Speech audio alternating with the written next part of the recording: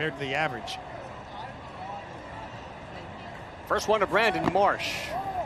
That is just outside. A lot of homers, and yet they've had amongst the best record in baseball. And in Walker's case, he doesn't strike a lot of guys out. On the ground if he can. 1-1. Big breaking ball. That's in there at the top. Alex Cora and company beat the Mariners by a final score of 2-0. So this is the only one going on right now in baseball.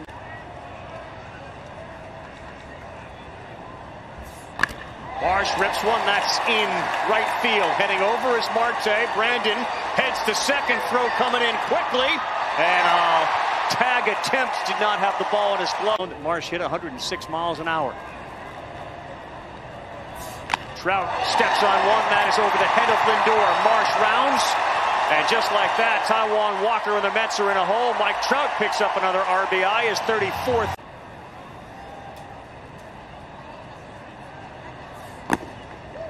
Called strike one.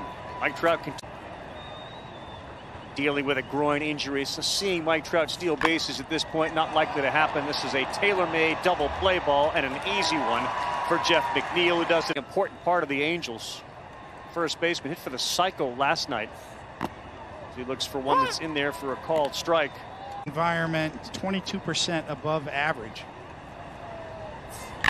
And this one to the ground, and it is through. Diving effort by Escobar, not there, and Walsh is aboard. And that was another hard hit ball, and Walsh coming. Taijuan Walker, his last couple been a little bit different. Not to the 4-6 is egregious. That one's high and tight. Walsh's ball off the bat was 106. This one is popped up and heading towards the 1-1 strike. Duffy did not get a piece of it, just missed off the outside. Offensive player. Joe Boo. That's it, Joe Boo. Trout drove him in with a single. Quick double play and another single. And Duffy, that's into right field, and there was a shift on. Walsh will stop at second, but another hit, fourth of the first inning off Taijuan Walker. Former Met right fielder. Sixth hitter of the top of the first. Right field, heading towards the line. So is Marte. He won't. Movement you don't really want on a 4-seam fastball. You want it more on a 2-seamer. Look out. Nearly got Lagares. It was an off-speed pitch, a splitter. That his movement has really changed. There's less riding action on it. Therefore, Canna in left, Nimmo in center, Marte in right, with Nito behind the plate. And I think it's 2-2, trying to keep it at 1. This ball to center on a line. Nimmo is there, and that'll do it. So the Mets and Walker escaped 6th stretch. Ohtani wasn't hitting or pitching. Taylor Ward, who was the best hitter, he got hurt. And Rendon was out for a while. Bottom of the second with Kurt Suzuki, Tyler Wade, and Andrew Velasquez. Interesting. So you guys help me out here. And now 6 games later, 6 losses later, he apparently did because Madden was out.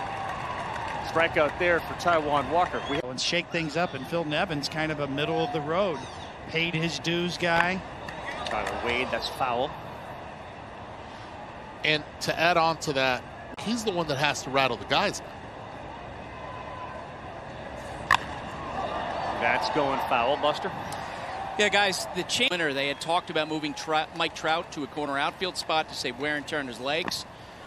But as the decisions like that stacked up, and it was okay as long as they were winning, but once they started losing, that's when it fell apart. There was the people, including, I remember the shot of Mike Trout in center field. Like, wait, did we just do that? And how about Walker, who wasn't getting any swings and misses? I was surprised that he came out and said there's too much interference. Way too many folks that have never done it before are taking the place of those that present it. Feels like in modern day baseball, that theory that you have to have, but you have to respect both ends of it. Especially with decision makers, you know, they understand the value that. Yeah, ironically, that guy, Phil Nevin, is more of an old school culture change. Yes, guy. he is. And how about Taijuan Walker? As we start the bottom of the 3rd inning, leadoff hitter Brandon Marsh doubled his first time up, and the first pitch misses badly. think it works? I mean, it's good for the fan base, for the fans across the country, just to see, you know, on field what's going on. Now we get a little more insight. We wish you were in center field too, but we'll take this. This is great. Marsh swings and misses at that one. Right now, hey, you know, you got to get a pitch to hit and you can't miss it. We'll see. Come on, Marshall. Throw offline. It drew Alonso off the bat now.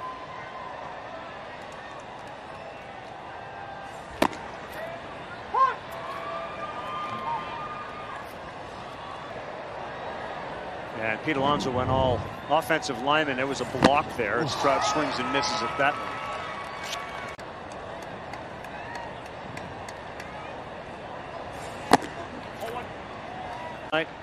16 on the season, 34 runs batted in. Look out.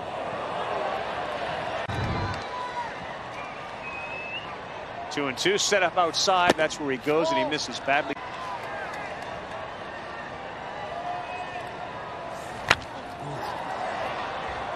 So consistent. I don't think he had a real answer for why it's not in the 120s.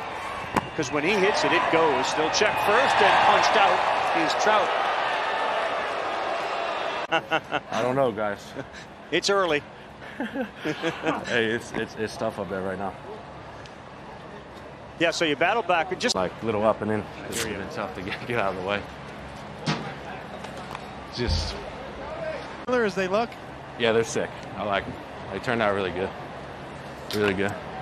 Rendon center field going back, reaching up, making a nice play is Jeff McNeil. Joe put me at ease. He's known Joe for a long time, played for him in 1998. We were excited to work together this year, be around everybody. So that call for me was the most important I think I made after this. Shohei Ohtani not in the line. Last night to tonight would be a good night. I know it's not good news for the ESPN family out there, but a healthy Shohei.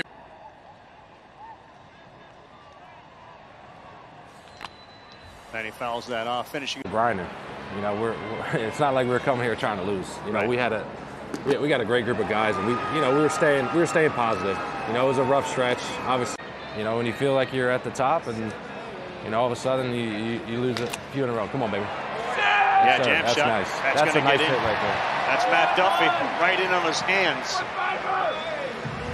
You know, everybody on your team gets asked. It's important.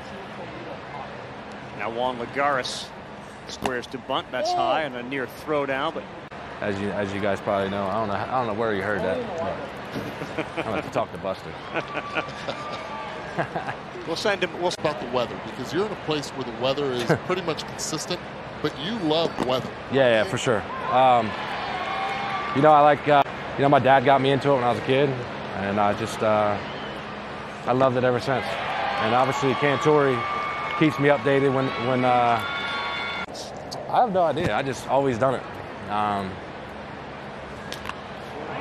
Just missed that. Had a good team. Obviously, you know, with Dallas being in the division and New York getting better. Obviously, Redskins as well. You ended up owning teams. Any interest in ownership? Owning a team? Yeah. I mean, down the road, I'd be probably sick. You know, that's a legendary fantasy football league right there. Boys, Luke.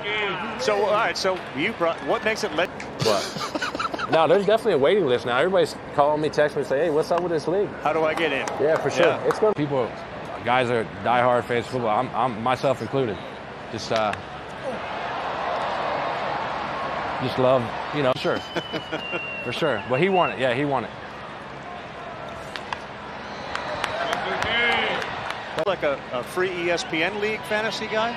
What's that? Were you ever on the ESPN league?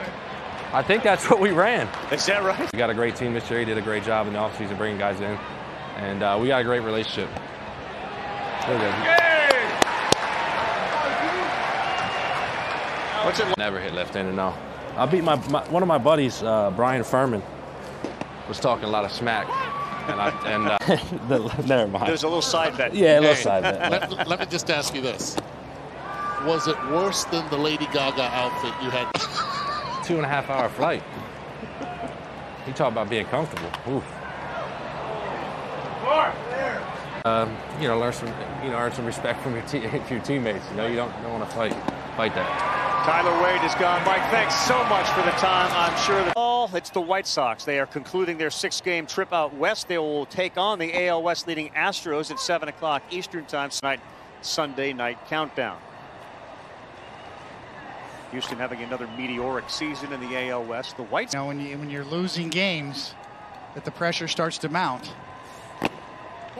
That maybe, some 0-0 count right out of the get-go.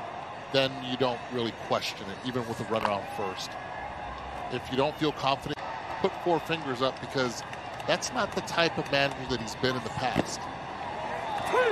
Andrew Velasquez punched out. Buster, can you add on the White Sox? The general manager during that time, too.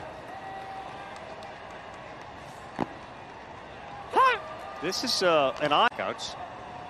I appreciate the shadows being a factor. But he still has 8 strikeouts tonight. Movement straight down this year, and that's been very effective. And ahead 0-2 on Marsh. And he wanted that call. He didn't get it.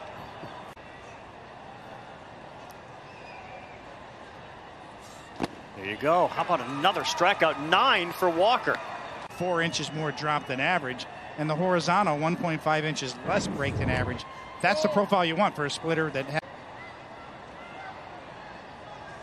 1-0 to Mike Trout. That's a good one in there for a strike.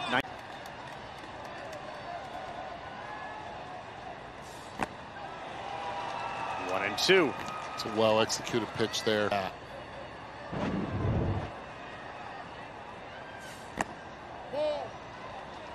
On a 2-2 count. 3 straight 4-seam fastballs. That ball is hooked into the corner with just a little too much hook. Well, pitch he liked. Next one on the way, sky high on the infield. Escobar under it, moves to his left, makes the play, and Mike Trout. Connie Mack Cy Young in that picture that we just saw. And a hug from Phil Nevin to his starter Sandoval as Rendon laid on a 93. Lady Gaga and a diaper. Did you ever have to go with something like that as Rendon puts this up in the air? Marte settles under it. One of the many faces of David Cohn on that question. And they said, we didn't get you, did we? So they proceeded just to rip off all of my clothes on the plane. And I had to walk off in a blanket. It's nice of them to let you use the blanket. It was nice of the flight attendants to find a blanket for me. I was very happy.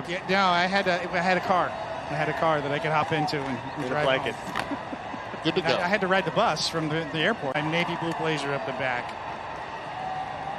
The kid. Yeah, there's strike 3 called, and Walker. He was sitting splitter. 2 quick outs, 91st pitch. Rate so low the first inning, no swing and misses. You can't help as a pitcher but take inventory and wonder.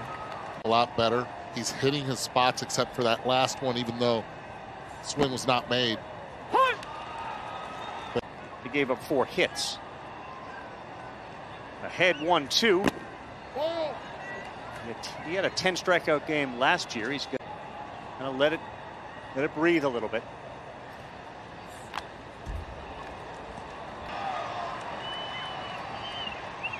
Two. Foul. And we showed a shot earlier of the Mets there with Jeremy Hefner leading the way. Popped up, playable. Walker is calling for it, and then he's asked to exit stage left. Eduardo Escobar.